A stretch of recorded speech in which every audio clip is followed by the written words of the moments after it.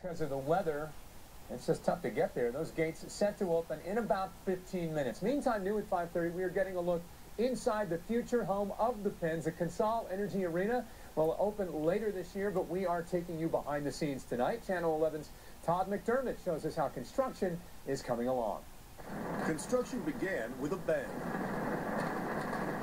After picking up the pieces of the old St. Francis Hospital, the Penguins broke ground on a new home. Now, after 2 years of construction that seemed to fly by, Consol Energy Center has taken shape. It is just across Center Avenue from the old Igloo, but it's a world apart. And we're giving you an inside look at the work going on behind its glittering glass facade.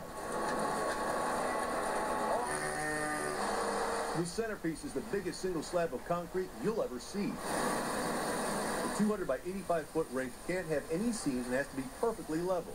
It's the foundation for a perfect ice surface. The job is so important, NHL officials oversaw the workers who poured and perfected that concrete all day and night. The Penguins plan to surround that rink with 18,087 seats. That number a tribute to Captain Sidney Crosby.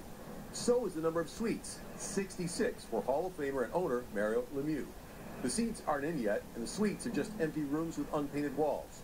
But you can already tell what it'll be like in this building.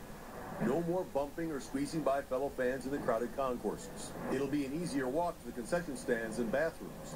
The main concourse overlooks the arena entrance, giving the place an airy feel.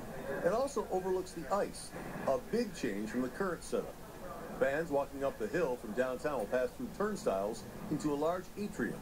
The ones who go up the escalators will have a great view of the downtown skyline, and what's currently the oldest and smallest arena in the NHL. Everything about the Consol Energy Center is designed to be bigger and better. 300,000 more square feet of space, 1,100 more seats for hockey, an HD video screen, and a food court with a view of the ice.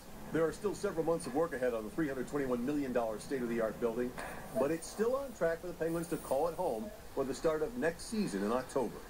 Todd McDermott, Channel 11 News. Nice. Well, Consol will be the first LEED Gold certified arena in the NHL. More details now on the old arena. The Civic Arena, as it was known when it opened back in 1961, made history from day one. The $22 million facility was built for the Civic Light Opera, an architectural breakthrough of the time. It had the first retractable roof ever put on a stadium. And you can see Pittsburgh's other football team, the Gladiators, playing there in an outdoor game inside the arena. The arena hosted huge events from the Beatles in 1964 to many exciting hockey playoff battles, 3 Stanley Cup championship teams. There's still a lot of debate about what will happen with the old arena once Consol Energy Center opens. A lot of history there. Yeah, no question. Now to noon.